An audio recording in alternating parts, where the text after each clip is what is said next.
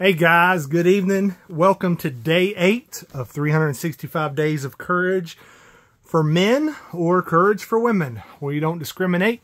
Anybody can listen to these lessons, and we're going to jump right in. So for today, January 8th, stand strong. Stand firm then, with the belt of truth buckled around your waist, with the breastplate of righteousness in place. Ephesians 6:14. With truth securely wrapped around us and the breastplate of righteousness covering our hearts, we are able to stand firm in Christ and all that He has already accomplished.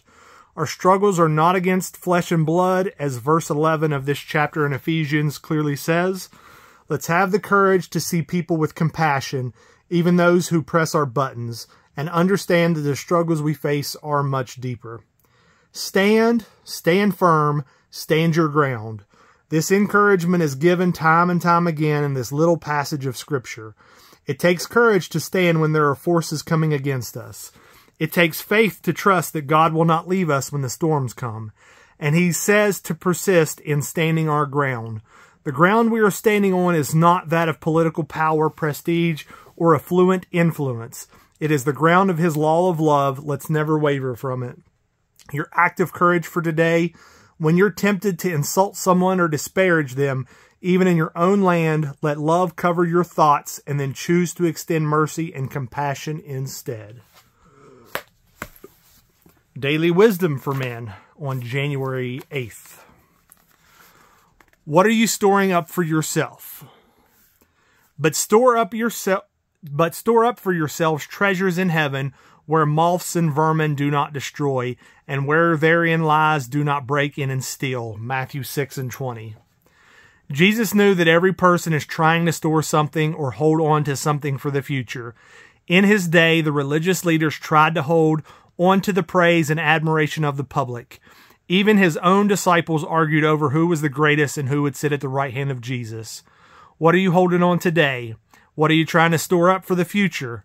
There's a good chance that you want to be regarded well by others, to have some financial security, and to have a measure of certainty about the future. Yet those goals and desires can get in the way of the treasure God wants to give you. There is a different kind of treasure you can store up and hold on to, trusting that God will reward your obedience and the grace you show toward others. The certainty you seek can be converted into faith in God, and this faith is what He promises to reward. Yet those rewards remain unseen and even unknown. You don't know exactly what your reward will be, but if you look to Jesus in faith, God has promised to reward you. Jesus, help me to live my life in faith, trusting in the rewards you have stored up in heaven. And then, if you're new here, I also read a passage from the Havamal. It is from the Poetic Eddas, the Prose Eddas, from the Norse sagas.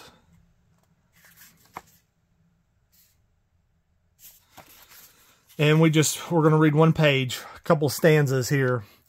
To his friend, a man should be a friend, and gifts with gifts requite.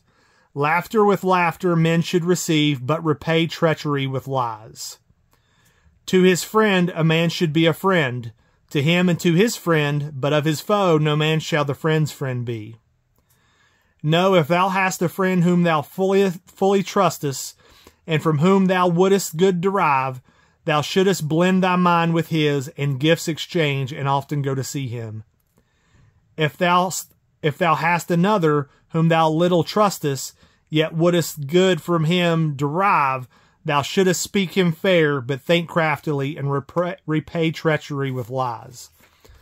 So guys, this book, the language is a bit hard because they're translating it from Icelandic or Old Norse to English. But I mean, this is kind of talking about when you have a good friend, be good to each other.